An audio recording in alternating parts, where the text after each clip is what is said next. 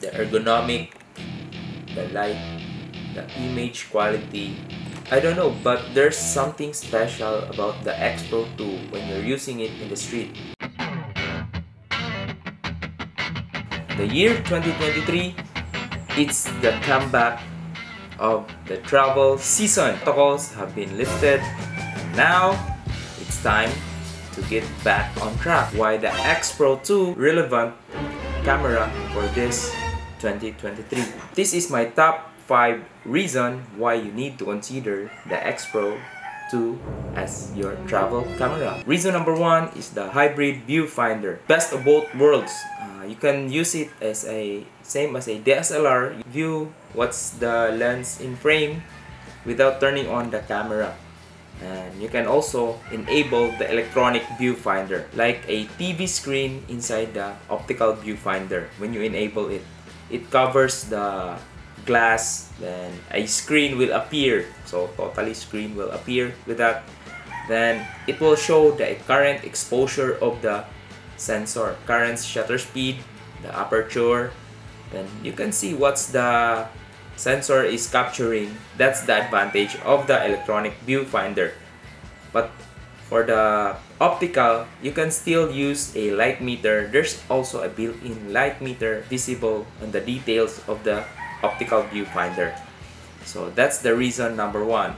If you have doubt shifting from DSLR to a mirrorless, you can consider a X-PRO2 camera, which offers best of both worlds. It's a hybrid viewfinder. Then one thing is the best experience using an X-PRO2 is the viewfinder is not in the center. Unlike like the DSLR, it's in the center. So when you use the camera, you use it like this. So your nose is not pointed in the LCD or no smudge in the LCD problem, okay? So that's the reason number 1 why you should consider the X-PRO2 series. Reason number 2 is the Fujifilm sensors are amazing. Even if it's not a full frame sensor, but the images coming from the camera is stunning.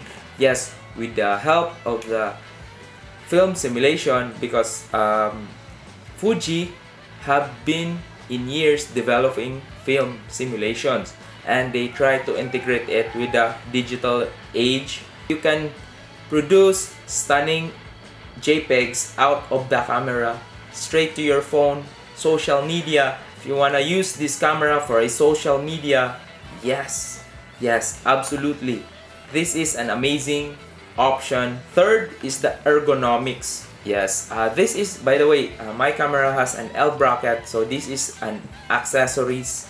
So it makes the grip much thicker than before. Default is just small grip, but with additional L grip, yeah, it's very comfortable. Comparing the ergonomics with this, including the thumb rest and the L bracket, it makes it very solid. And the build quality for the X-PRO2 is weathered sealed, and also it has a aluminum body, so very great for your travel needs. And also the buttons secure. So yeah, and the set of the with the D-pad, there are 2 scrolls, one at the back, one at the front, and you can see at the top you also have a shutter button, the exposure compensation, and a shutter button which has the on and off. This red is additional from my camera, and also the thumb grip, and also this has also a joystick, 4-way joystick, and also the D-pad. That's why this camera, with the recent upgrades from Fujifilm cameras, they eliminated controls. That's why X-PRO2 has a very good. And considering X-PRO2 has a fixed LCD, the X-PRO3 has a tilting LCD and a small, which has, I've seen in the internet, has many issues encountered with that LCD. If there's a moving part in your LCD, then there might be a problem in the future because of the flex cable is very sensitive, especially if you keep it moving around. Okay, then the access port, it has a mini USB, small mic jack. So this camera is actually photographer oriented camera. Capture a minimal clips, around less than a minute clips for this camera, but it still produced a great video. But this is a more on a photographer camera. If you want a hybrid camera or the video, you might consider another model, but for the picture taking, damn, it produced a very good result, amazing result, right guys? Then the third is the lens option. You have since this is an X-PRO2 series, you have a option 12 interchangeable lenses.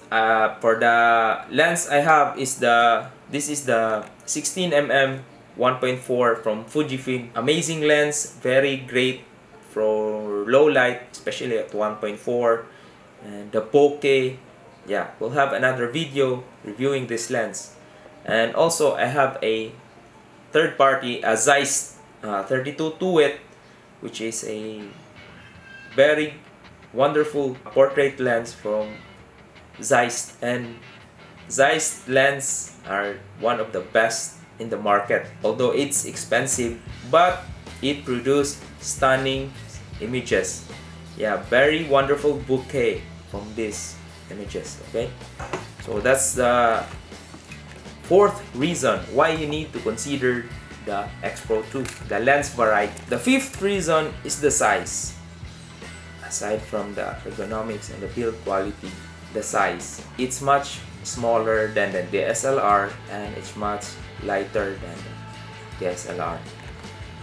And still, it produced a stunning images. Battery life, worth mentioning, but the camera has also a small battery, which if you're traveling a lot, I would recommend buy a lot of this battery. So this battery, I took around 400 shots for a single charge battery. But also, you can purchase the different charger which you can charge in a power bank, in which more convenient and more optional. While you already depleted, you can put it in your bag, charging in your bag using a power bank. Aside from that AC adapter, you can also charge these batteries in a power bank. So there you go. Those are my top 5 reasons why I still use the X-PRO2 as my camera this 2023. The ergonomic, the light, the image quality, the battery life, the hybrid viewfinder. I don't know, but there's something special about the X-PRO2 when you're using it in the street. It's not more, it's a very small camera, so the subject when you're doing street photography is not so invasive. So that's why people are already considering this camera. It's light, also the sensor, and the focusing, it's very okay. If you're looking for an eye face detection, it has a feature like that with a recent upgrade. Let me know what you think about the X-PRO2 series cameras, and if you're using one, I'd like to hear from you. Comment down below. Thank you guys, and see you. This is the X-PRO2 series camera, and I love using this 2023. It's one of my go camera